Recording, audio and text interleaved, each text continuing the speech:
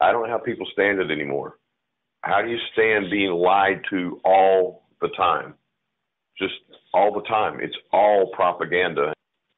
And this has to do with the lockdowns, shutdowns, and were insisted upon by the World Health Organization.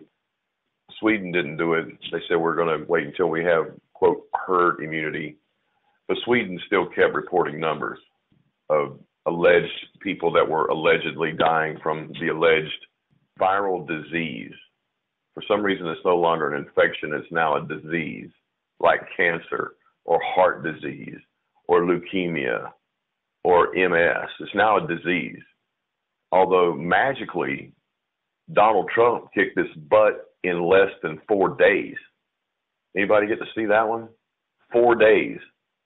And in his first interview, this is one where I was really going with this, because for someone to stand on television, come out on the balcony like the Pope comes out on the balcony to address the plebeians and the masses, the way it was done, and be interviewed by a Fox News doctor, and the doctor asked, well, what were your main 2 symptoms? Now, that's a specific, direct question, main 2 symptoms. Well, I just didn't feel strong. You know, like a president should feel strong, just didn't feel strong. Went off on all his tangent. Didn't answer the question about 2 symptoms. Didn't have any respiratory symptoms.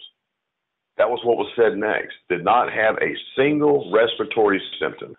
Catching an alleged respiratory disease.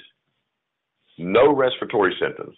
Just didn't feel strong. And then, you know, when you're dealing with neurolinguistic programming and it ain't working quite well enough, when you hear the case tense start changing to second person.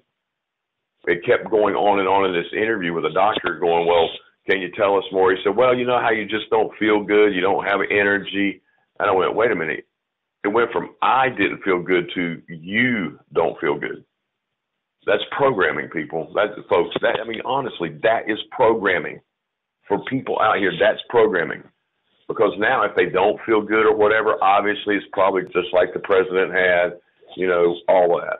And now after the fact, if anybody's paying attention at all, he has come out and said now that he's had it, he is immune from it. So the point here is, you shut the whole planet down just because you didn't feel good for 4 days? This is the only symptom that we have. Doesn't even affect the respiration. Doesn't affect the respiratory system at all. It's the old joke that they used to say, how do you know when a politician's lying? When they open their mouth. I honestly think people should be getting tired of this just basic nonsense now. If you're enjoying the content on this channel, don't forget to subscribe, like, and hit that bell icon so that you don't miss any future updates. We live in a world now where propaganda and censorship are the rule of the day.